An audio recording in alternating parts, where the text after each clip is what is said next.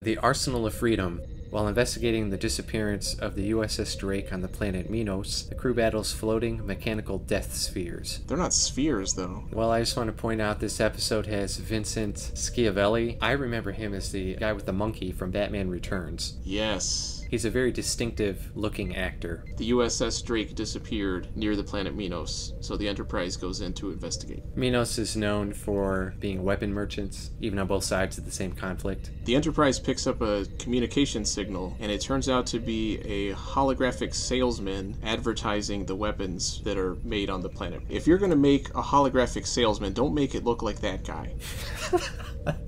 He's not somebody that I would feel comfortable buying something from if he was a real person. It almost feels like he's telling you that you're being swindled. Lock onto my signal and beam on down. Because we don't just provide weapons. Shut that off. We provide... They say there's no life signs down there at all, so everyone must be dead. And then they're going to send down a couple of away teams to try and figure out what happened, instead of some kind of probe. The danger of this particular situation, where everybody could have been killed by a disease. Yeah, let's send down our first officer instead. The sets are improving a little bit. At least we have some trees in this one. At least they're trying. There's some fog, although it's probably a piece of equipment malfunctioning and it's really smoke. So they go down to the plant to check it out, and the captain of the Drake was Riker's buddy. So they find him, or they think they find him. It's really just the weapon system. Trying to get his guard down by creating an image of somebody that he trusts, that can get information from him. The weapons capabilities and defensive capabilities of the Enterprise. And it does a really crappy job. It might as well have been the narrator from Gauntlet Legends. I should have known you'd pop up. Welcome, Me? Forget about me. What about you? No word, no message, nothing. Red Warrior. There are two others. Where's the Drake? Where's your crew? They get attacked by these weird drones that manage to put Riker into a stasis field. It's the stupidest design, and that's why Picard and Beverly head down to the planet to see if they can help Riker. And they tell Data to get him out of it. He says it's going to take a while because we're only 10 minutes into this episode. So the captain, the first officer, the chief of security, third in command, and the ship's doctor are all down on this planet at the same time. The entire command structure of the ship, basically. Which leaves Geordi in charge. Another drone comes and starts to attack. So Picard grabs Beverly and they run away, and then they do a very comical fall into a big hole. Picard does a good flip, though, on the way down. Traps make walls disappear. Oh! So they wake up in the bottom of this pit, and Beverly's leg is broken. But Picard doesn't find out about the leg injury at first. He just leaves her buried in all the sand and tries to put a tourniquet on her arm. So back up above, another drone attacks, and it's smarter than the last one. Tasha calls Data over, and they both have to destroy it. So up on the bridge, Geordi is now the one in charge. They're being fired on by something that they can't pick up on their scanners. Current chief engineer, Logan, comes up to the bridge and he immediately starts questioning Geordi's position, even though he was assigned that current position by Picard. But Logan wants to be in charge, and he's Kaczynski number 3 now. So Geordi decides to analyze the firing pattern of the thing they can't see and trying to anticipate where it's going to show up next. Which is pretty smart. Geordi's a smart guy. Smarter than Logan. But he's not going to get his own movie.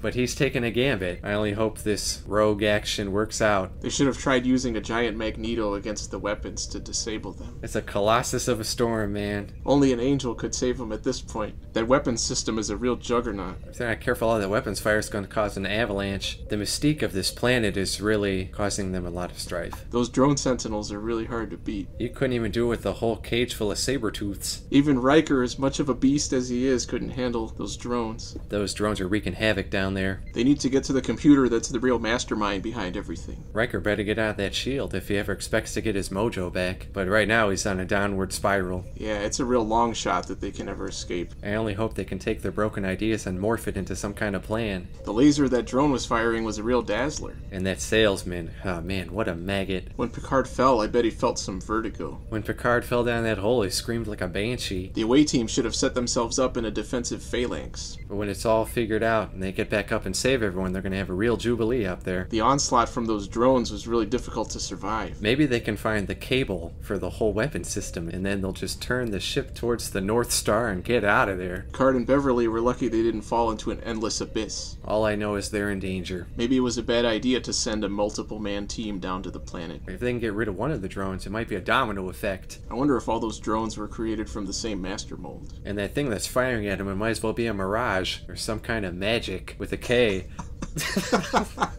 So Picard and Beverly are still down below, and he's trying to figure out a way to get out of there. And the Enterprise is still being fired on. Geordi's really starting to second-guess himself. He seemingly gives command to the ship over to Logan, but then Geordi reveals that they're going to split the ship, and they're going to take the battle bridge back to fight and get the saucer section of all the civilians away. Which again raises the question of why they even have those civilians on the ship in the first place. So Picard down below finds the computer, which controls the whole weapon system, and he activates the Salesman. And that scene reminded me of the Time Machine, the 2000s version. He's talking to the hologram of Orlando Jones, who's telling him about the history of what happened. I believe what was once one race is now two. One above and one below.